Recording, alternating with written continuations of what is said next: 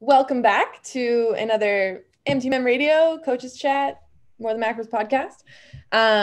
In the spirit of the holidays, we know that one of the common conversations that we're having with clients that we see among the community are the struggles that can come with the holidays, specifically as it relates to your goals, nutrition, and just trying to enjoy yourself among it all.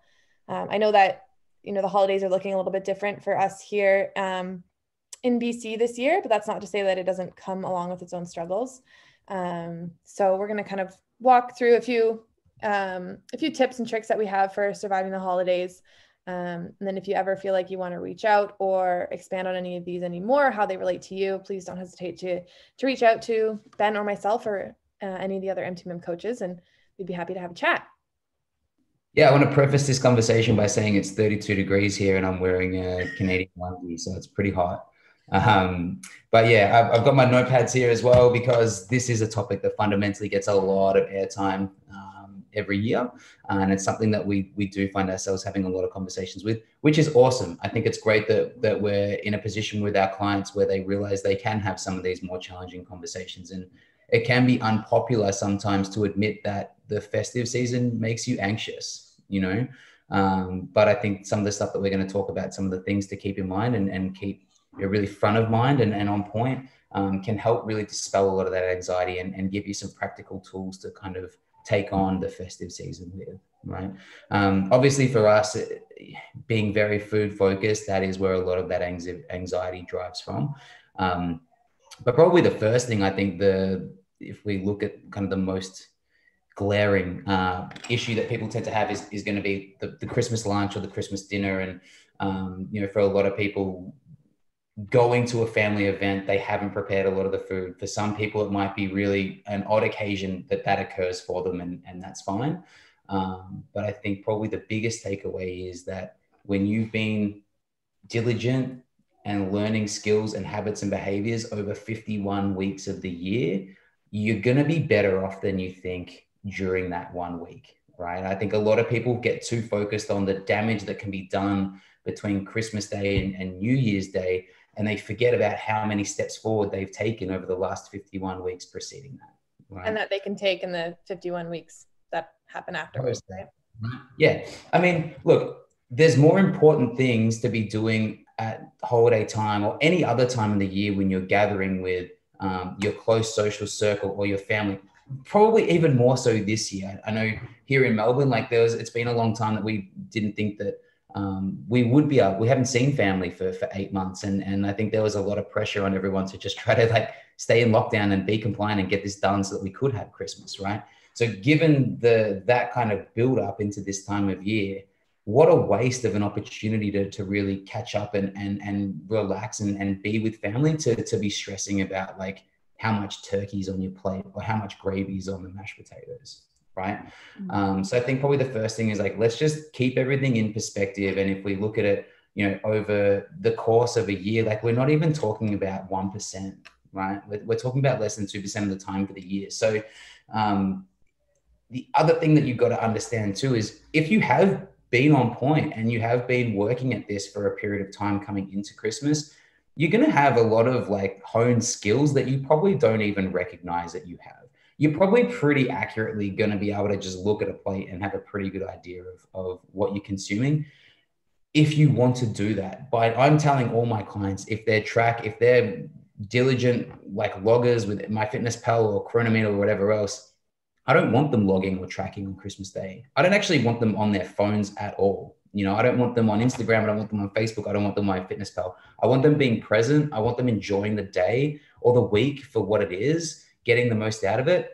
And then we can deal with whatever repercussions come into January, right? Mm-hmm. Take advantage of the break from work. Take advantage from the gyms being closed for a few days. Take advantage from the fact that,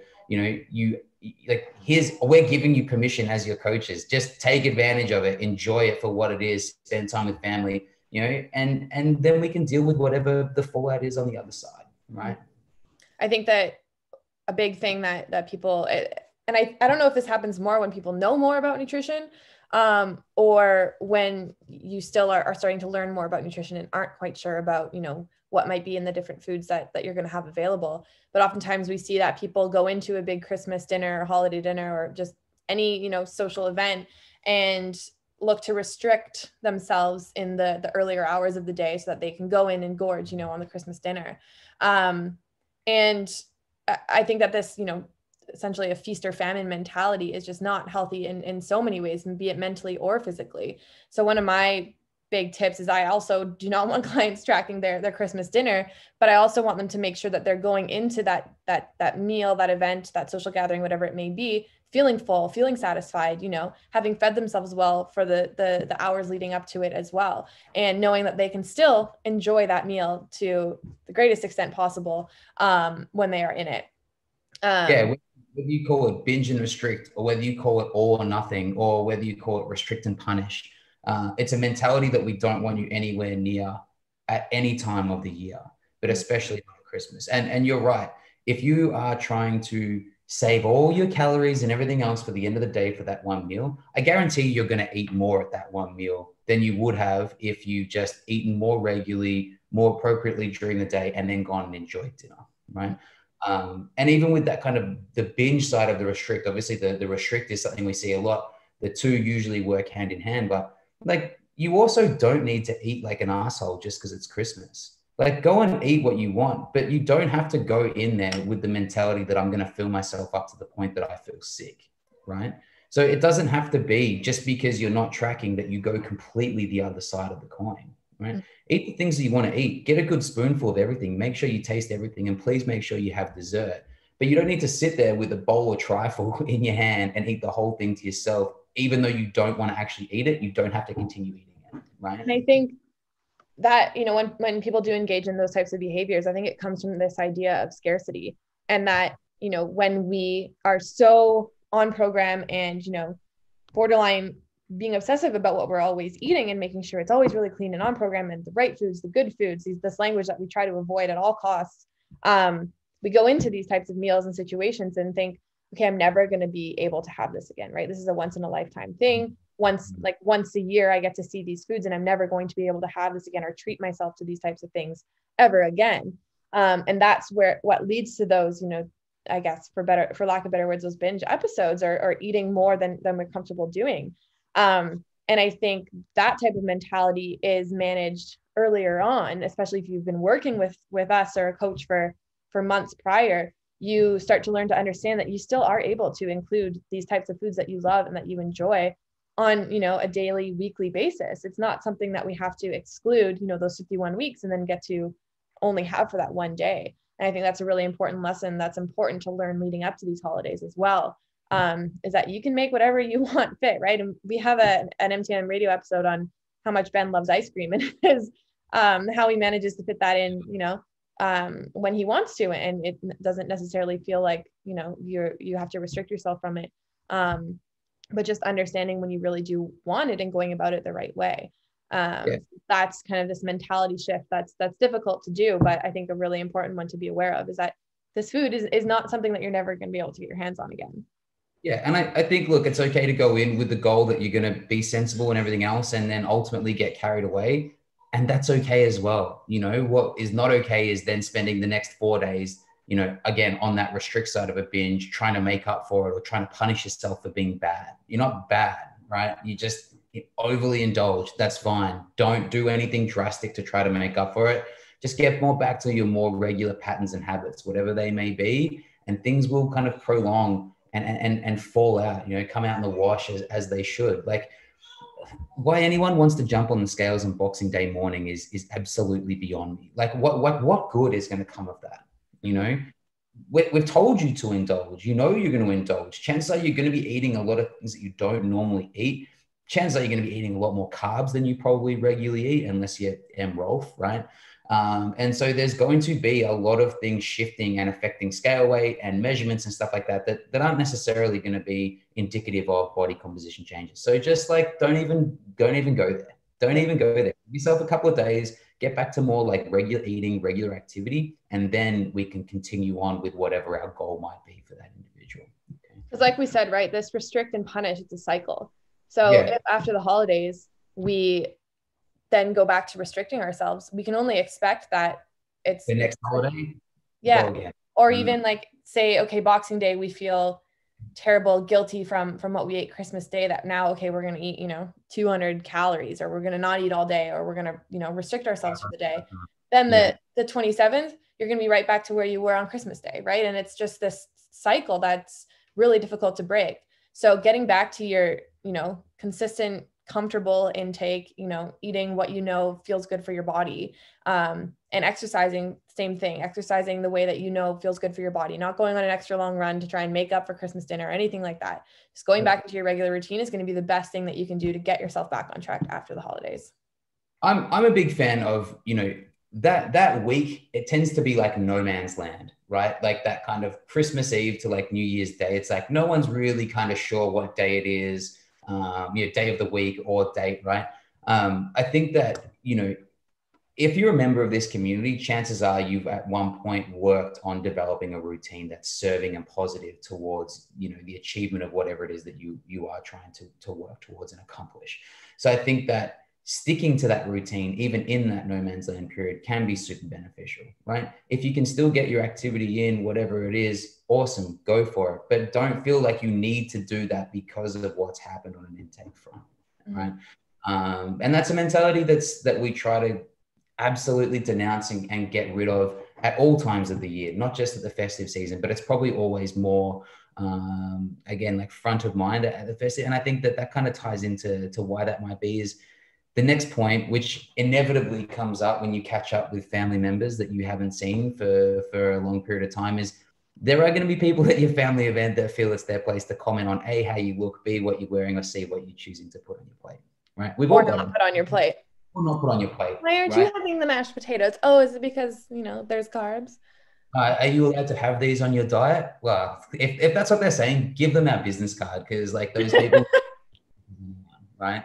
But a lot of that mentality, like let that just be a shining light to you all. If that's kind of the stuff that you're facing, that is the general population, and the general population don't have a clue. And that's why we are seeing like the health implications and issues within the community that we're seeing, because there is always that like, needing to restrict or, cutting things out for you. That's what people think diet means, right? And as much as we're trying to correct that, we still have a lot of work to do, right? There's still a lot of people in there that haven't heard our podcast, Mags, unfortunately. So if you have one of those relatives that has, instead of letting it affect what you're doing or letting yourself get upset, just shoot them this episode of the podcast to have a listen to. Mm-hmm. Yeah. And then change the subject, brush it off and get back to, more meaningful conversation with family and friends, right? Something that actually matters to talk about with them. Go over and sit with the relatives you actually enjoy catching up with. Yeah. What people choose to say or how they choose to interpret what's going on is always going to be a reflection of what they're thinking about themselves more than it is actually a question of what you're doing. So if someone's feeling a little bit self-conscious about the COVID-15 or something like that, particularly this Christmas, they're probably the ones that are more likely to say something to you about it. So keep that front of mind as well, right? Yeah. And I think, when it comes to a practical note, if you are thinking about how, you want your plate to look, just focus on the simple things. And we have an episode on that too, the top 5 things to focus on, to keep top of mind for your health. And that's things like protein, making sure that there's some sort of protein on your plate, making sure there's a good amount of veggies covered in butter or not, make sure that they make their way onto your plate, stay hydrated. Just these very simple things or seemingly simple things are going to go a really long way, on days like Christmas and New Year's and everything like that too. Yeah, I think even, small things like if you set up your plate and sit down next to someone that you do like catching up with, you're more likely to converse more and talk more. So you eat a little bit more slowly as well, and kind of give your, ghrelin and leptin a chance to let your brain know, okay, we're starting to get full, as opposed to just, like we said, kind of gorging and going crazy over the top, right? So those are just some little hacks there. I think the other one, Mag, so I'm just referring to our notes here, and you've just kind of mentioned it. Just, keeping it simple. You know what your plates look like generally, right? Obviously, they're probably going to be a little bit heavier and a little bit bigger over the festive season. And that, like we said, that's fine. It's expected. And as long as it's something that we're expecting and anticipating, then so is the outcome of whatever happens from those actions as well. All right.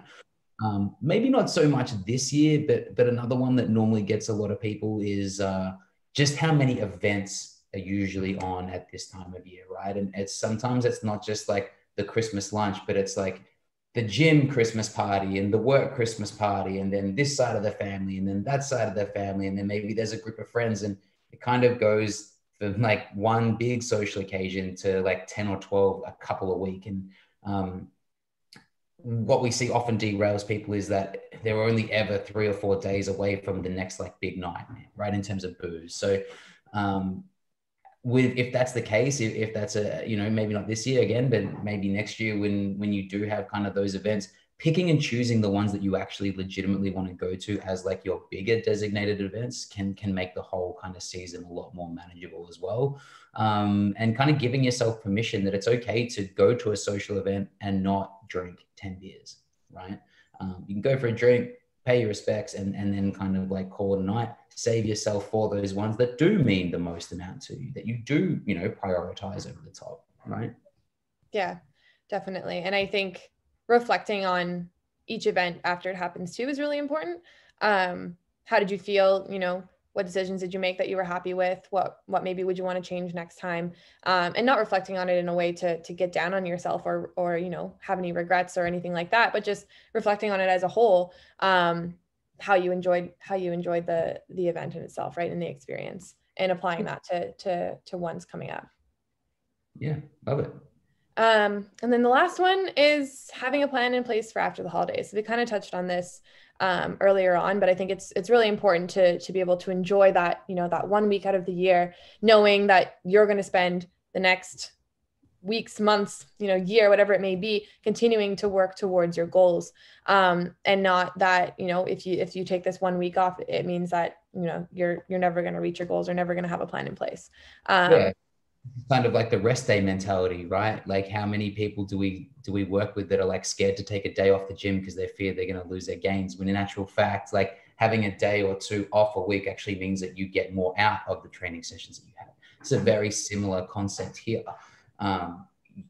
Chances are your ability to be quite compliant and feeling really good during the year are because we're having times like this where we're saying, let's back it right off in terms of, putting yourself through the roof and just kind of enjoy this time and enjoy a little bit of a refeed and a little bit of a relaxed, it's good recovery, honestly. Yeah.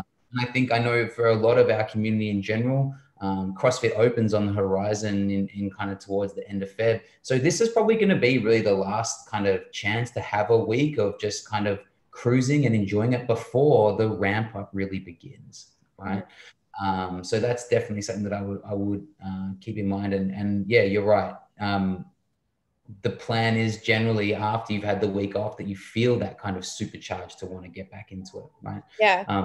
Awesome. And capitalizing on that motivation is super important. If you've been working, with us or you're a member of this community, it's going to be more of a just like getting back to it more than like this big overhaul.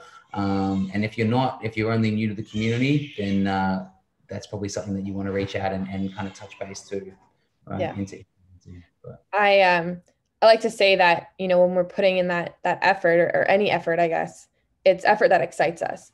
And if we were to, come into the holidays and decide to want to be perfect with our macros for every day during the holidays, the likelihood of that exciting us is going to be quite slim.